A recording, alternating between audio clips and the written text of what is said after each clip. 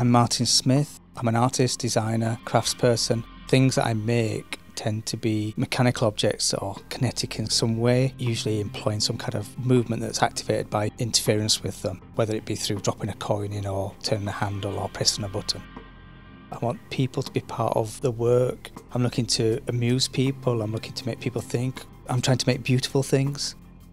I started out making very pure automata, but very quickly I realised the carved figure wasn't what I was interested in. I was interested in the machinations underneath, the things that were happening, the mechanics. The idea of making machines that aren't utilitarian. They're not a kettle that's helping you boil water or a car that you can drive. They're there just for their own sake. Everything I put out in the world, I tend to be making myself, even sometimes down to the very, very small components. I'm at my happiest when I'm making. Quite often the parts I make, you might think they've come from a factory. I'm on a lathe several hours a day making parts. I'm on a welder. I'm cutting parts out as well with plasma cutters or laser cutters. It's really important that these are handmade. It's making, I suppose. I like problem solving, but I'm also the creator of those problems, because actually people are really content with the first one. I'm the one who's finding problems with them. They go, okay, I want to solve that, and how can I improve that? I suppose when that ends, the work becomes less interesting to me, so then I'll find a different problem within it I can solve, whether it's scale or speed or quantity. Quite often, sometimes I'll make a mass of them, so there'll be like 50 applause machines rather than just one. And sometimes those problems are engineering ones, so okay, I don't like the way the motor sounds, so I'm going to change the motor. How do I find a motor that's suitable for this? How do I hide that motor? How do I make the machine so quiet that you can hear the applause perfectly? I think there's always something to solve. That's what I'm interested in. I make a whole series of love machines. Started off with a very sickly heart-beating machines, which I love, but they sit on the cliff edge of twee I talk about. And I quite like this idea of trying to walk along the cliff edge of twee, but not fall into twee. And hopefully I do it, but I also don't mind if I do fall in, because I know I can get out.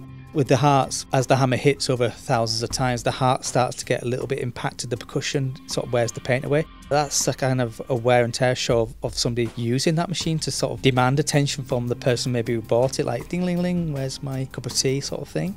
The humour in the hearts is the process of somebody gifting it to somebody else. That's where the humour happens. I don't ever see that happen. The person who usually comes to the studio and buys one off me, they're really happy because they can sort of see what's going to happen, that this is going to be well received. I'm not trying to ape nature, I'm trying to make a different version of nature, and whether that's maybe with mechanical water where you drop a coin in and it ripples out. That's not me trying to replicate water, because the water might be yellow. Is that you dropping a coin into the sun and it's rippling out. I've made public art that sits and it works as you approach it, and then after you leave it'll stop. I remember talking to somebody who was saying, I'm just going to sit here till it stops, and I tried to explain to this person, it won't stop until you leave. So this piece was working on a sense that it would just continuously work until this person got up and left, but they were happy just to sit there and enjoy it.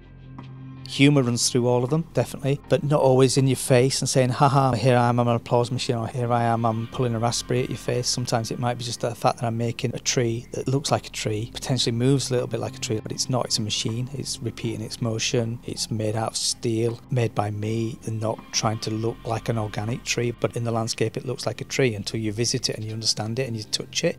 The same principles apply to the heart that apply to the kinetic tree. It's coming from the same person. It's the same qualities underpin it, wanting to make something beautiful, putting something out in the world that's beautiful, making people watch them, enjoy them, interact with them. I don't really mind if nobody buys it. I'm happy for it to stay with me, and it's almost like a bonus that people are very generously want to buy it and own it and take them off me.